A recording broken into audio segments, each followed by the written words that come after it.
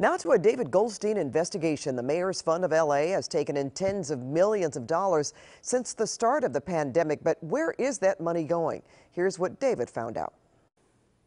The fund took in 10 times more last year than in previous years as businesses and individuals pony up to help.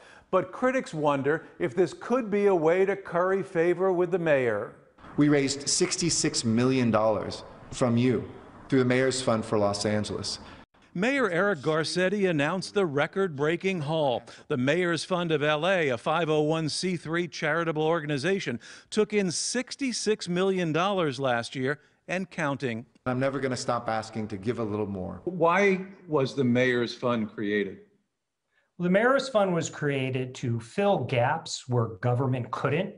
Youssef Robb of the Mayor's Fund says it's helped 200,000 people by providing food for seniors, emergency child care, and $36 million distributed through the Angelino card directly to those in need. It was not designed with a pandemic like this in mind, but we're certainly glad that it was around when this pandemic hit, because it turned out to be nimble and agile and innovative enough to respond to the challenge of COVID-19. But are donors contributing out of the goodness of their hearts, or could there be another reason? This is a loophole, right?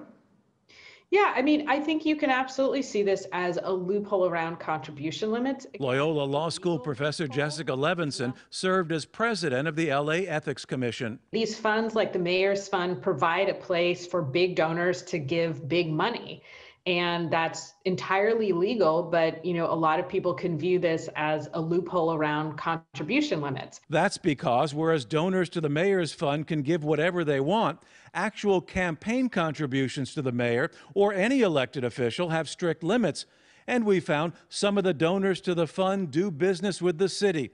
That's perfectly legal, but can donating to the fund put a donor in good graces? It allows for people to give big donations. Essentially, you're saying, I hope you remember me, and I hope you remember me fondly when, potentially when there's an issue that comes up. But Rob says the fund operates independently of the city, and whatever motivation donors have to give has nothing to do with the charity. We have no role in any business that they do. Our only interactions are charitable. If they have business discussions, those are with other people. And those discussions are hard to track down if indeed they do exist. The fund is modeled after one in New York City, now being copied in other cities across the country. I'm David Goldstein, CBS 2 News.